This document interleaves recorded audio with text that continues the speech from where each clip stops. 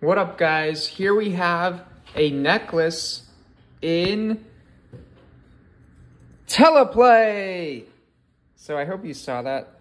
So guys, I put the necklace back in this arrangement right here. So let me show you what I'm doing. In terms of the physical setup, let me zoom out a little. So I got the green blanket on a wall, then I got two 100-watt LEDs lighting the green screen. Then I have 3 60-watt daylight LEDs lighting these cubes right here. And I put one of the cubes at the top a little bit off center so that I can balance the pendant right there. And then when it's all done, it kind of look, this is how it looks like all in real time. And you may get away with doing not 3 lights like I have here, lighting this product, but maybe 2 lights. Let me see how it works.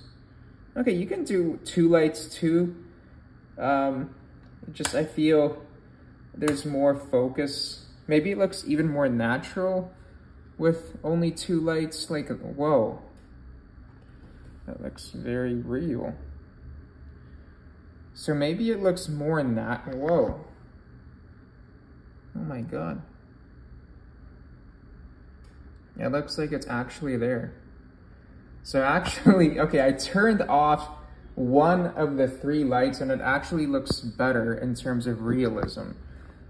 Let's put it more in focus. If something's out of focus, you can just put your finger towards where the pendant is and then it'll be back in focus. Okay, so now the key to this whole thing is, well, first of all, let's pretend that nothing is here. Nothing is enabled, okay.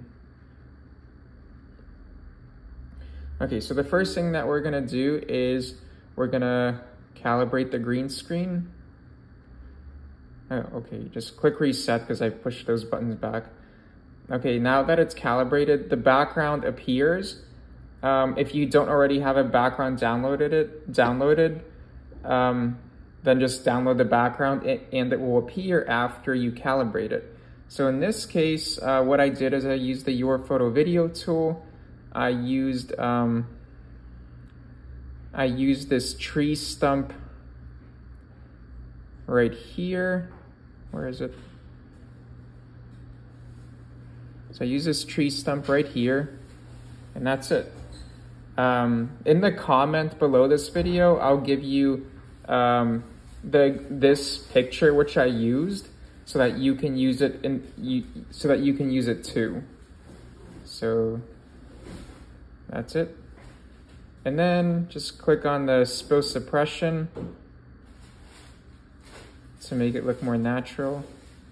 And that's it. And then I just, then I added the gold fairy swarm butterfly effect, resized it, and that's it.